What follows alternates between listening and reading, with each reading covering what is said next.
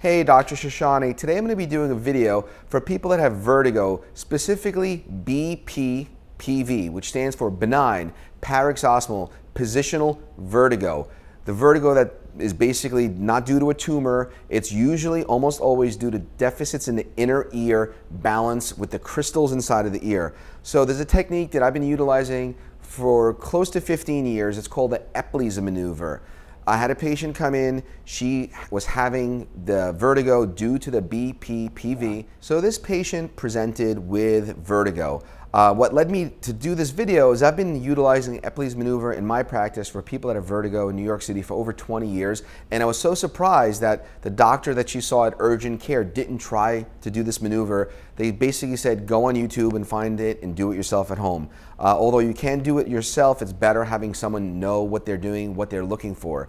So what I'm doing with her here is I'm using my finger to watch her eyes go in, and what we'll look for is almost always one of the eyes won't follow the pen and will fade a lot quicker and just kind of deviate away. So here I'm checking her, and what I came up with is that her eye faded away to the left side. That's the position we're going to start her in, and that's the position usually the deficit is on that inner ear.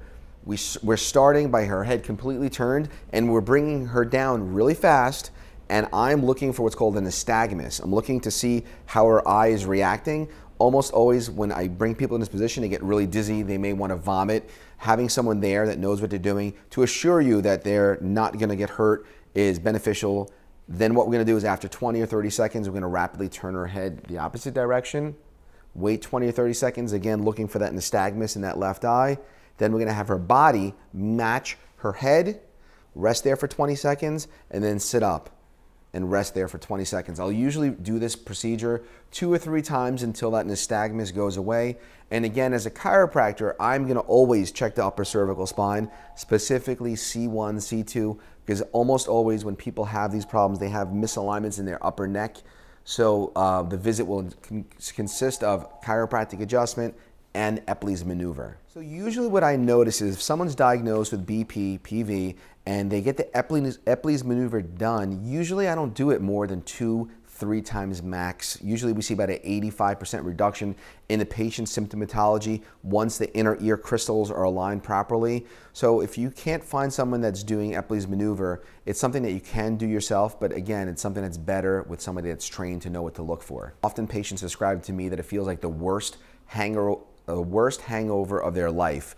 It's like being seasick, so you're not knowing where your up or down is. The room tends to spin. You might have horrible headaches. So what we're looking for is imbalance. We're looking for feeling uneasy, almost like being in a rocking boat and not being able to walk straight and just wanting to sit down and sit still. So if it's this type of vertigo, BPPV, it's easily treated with Epley's maneuver. Now there's other things that could cause vertigo. That's why it's important to see your doctor to diagnose it, because if it's not BPPV, Epley's will not help. It might be something a little deeper or a little more organic. So that's why it's good to go to a doctor, get diagnosed, and get treated properly.